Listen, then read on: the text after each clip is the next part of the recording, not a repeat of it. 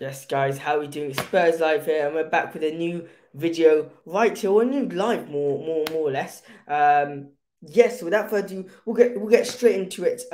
Just now, give us a minute, and we'll be back in about 30 seconds. So we're gonna go for a quick 30-second break to come.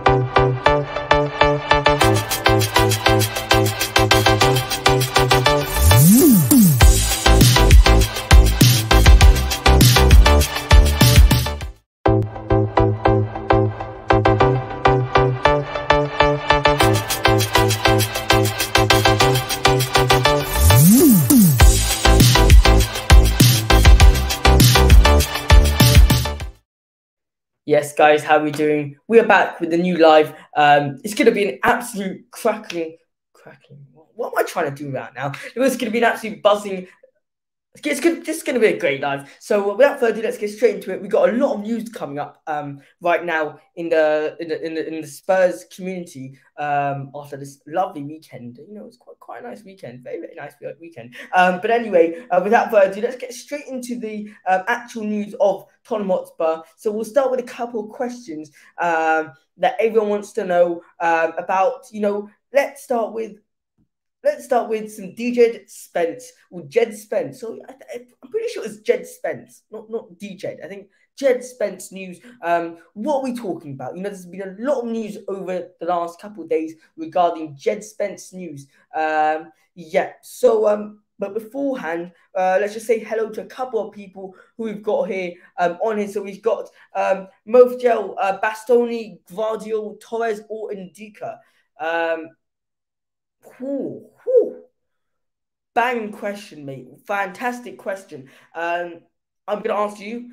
Just drop a subscribe if you can. But I will answer you. I think it's, in my opinion, I'll take Bastoni because right now we need someone. I think Bastoni is absolutely amazing player. Gvardiol is also insane though. Torres is a backup for the Bastoni, so I'm not really sure on his point of view on the transfer. And Indica, not going to lie, don't know who he is and don't really care because I like Bastoni. Bastoni's a fantastic player and I'd take him. Afterwards, I think probably Gvardiol. Can't pronounce these Tottenham Hotspur players' names. I mean, Tottenham Hotspur League players' names. I can't pronounce them. Anyway, thanks for the question, Mofgel. I hope you guys, you're subscribed to the channel. And yeah, without further ado, let's carry on with the news. So, as we said, hello, Mofgel. What's up? How are you doing? Comment down below who's watching so we can give a hello to you too.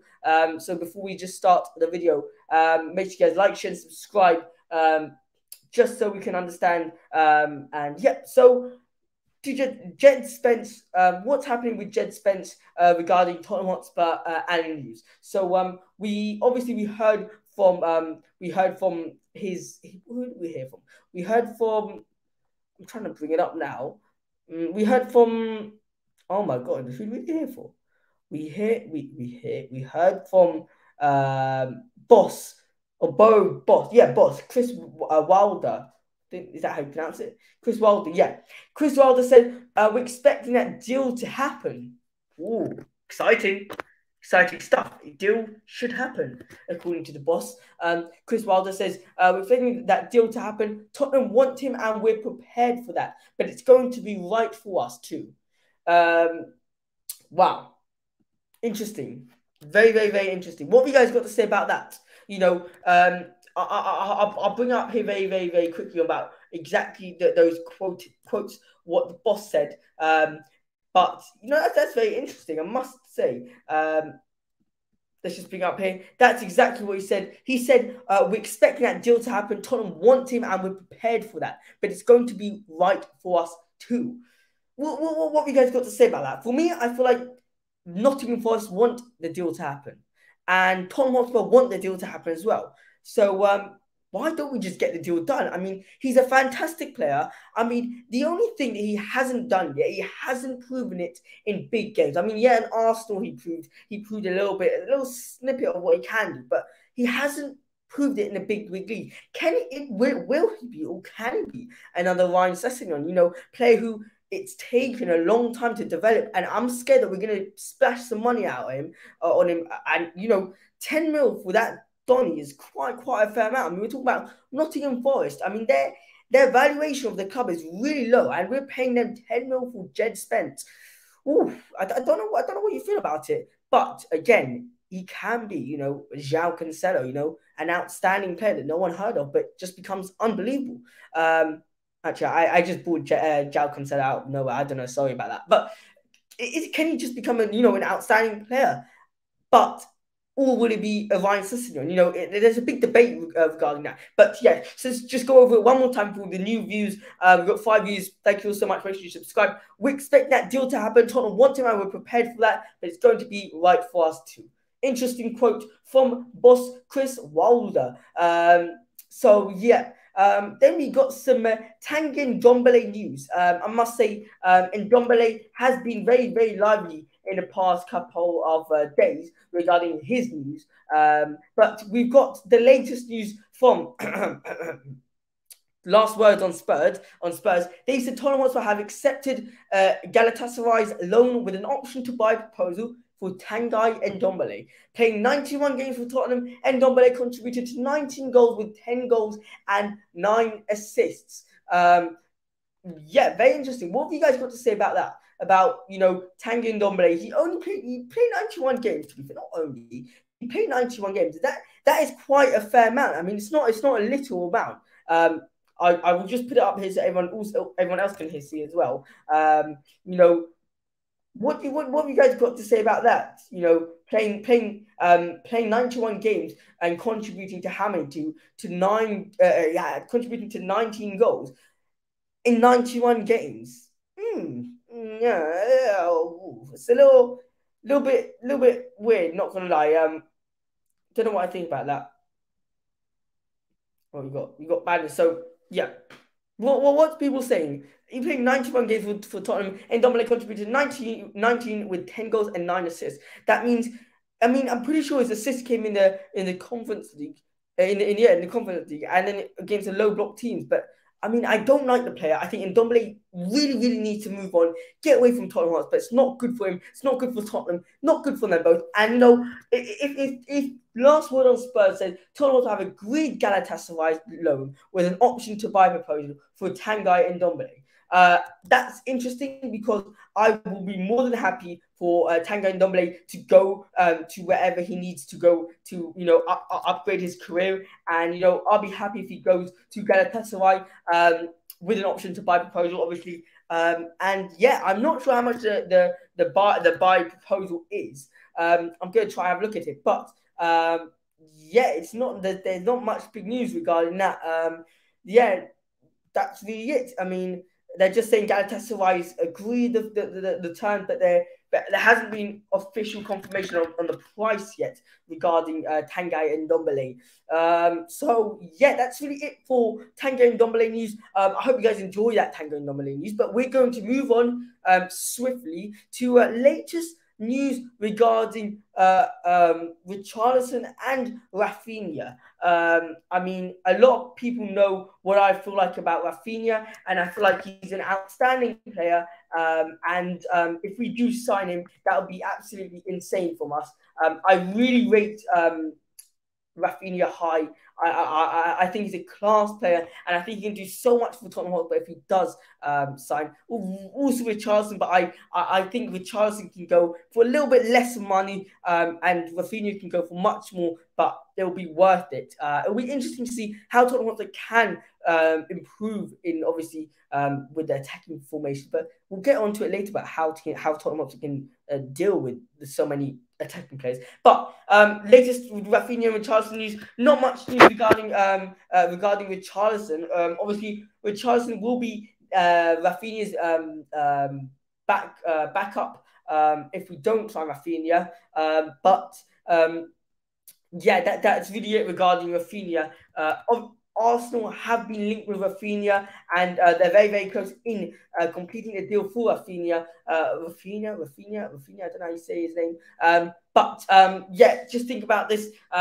Yeah, it's going to be an interesting, link between Saka and Raphinha. But screw the scumbags.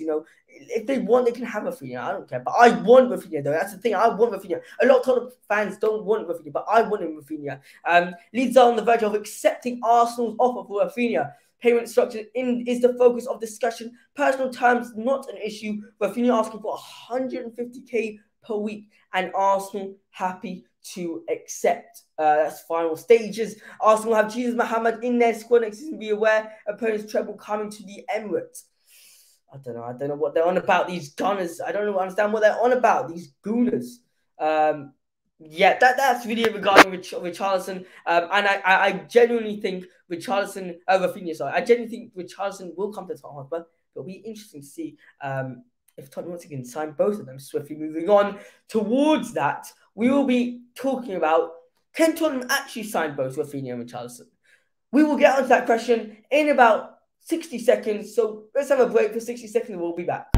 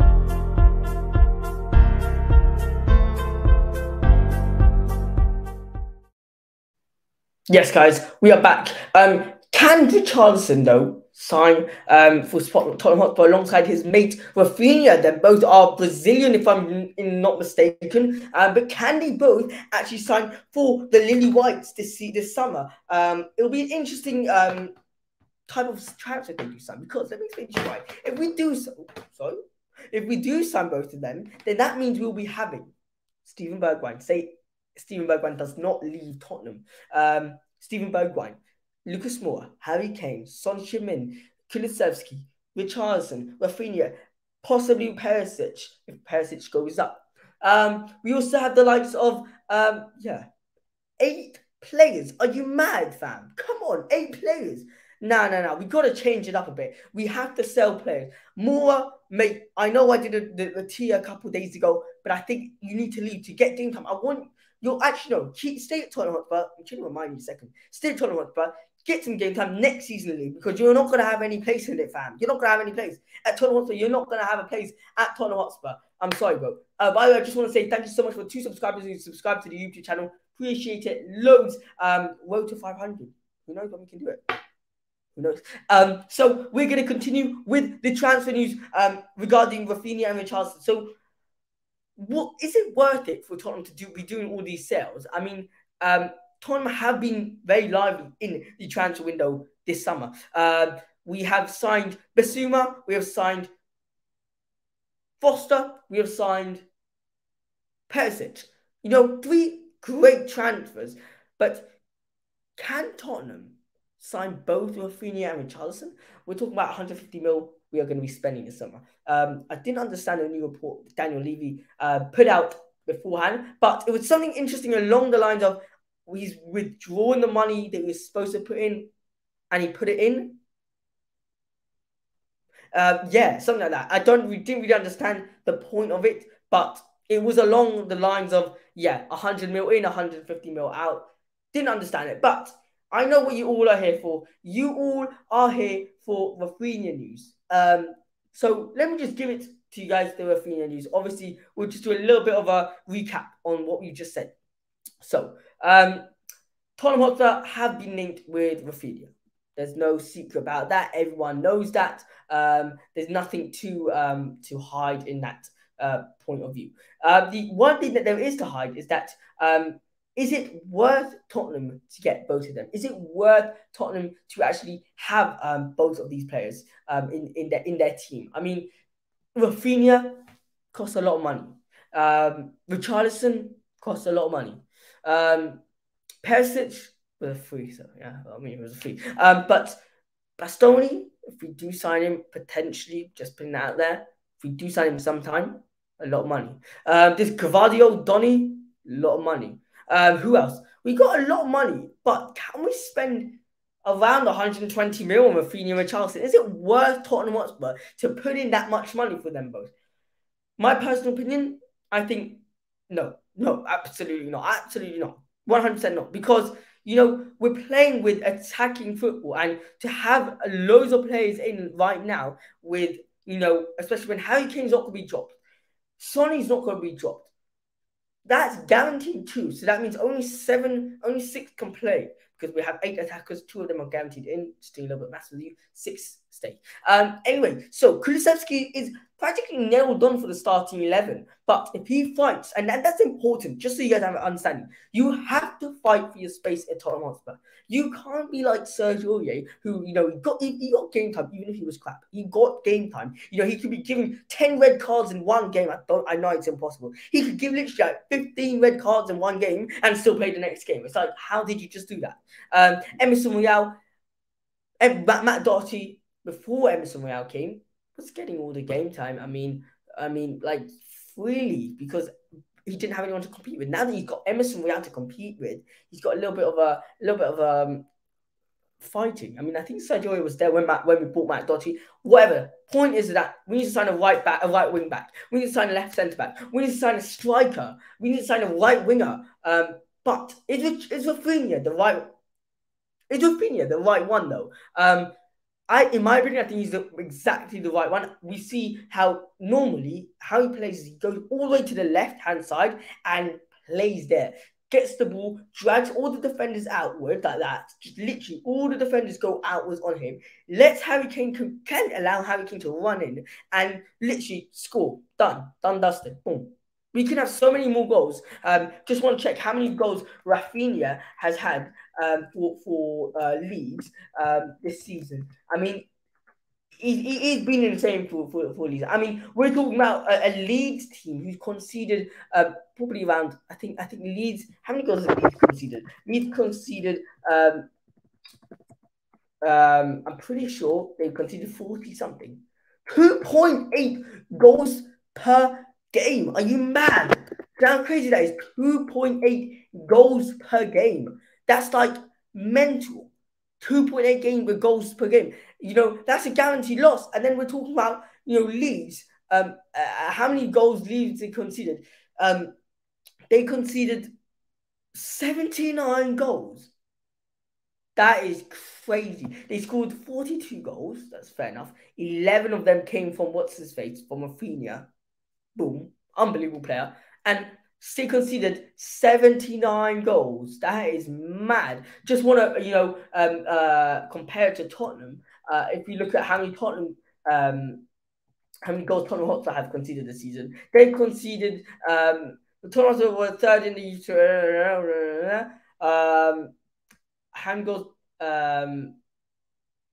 Not sure how many goals.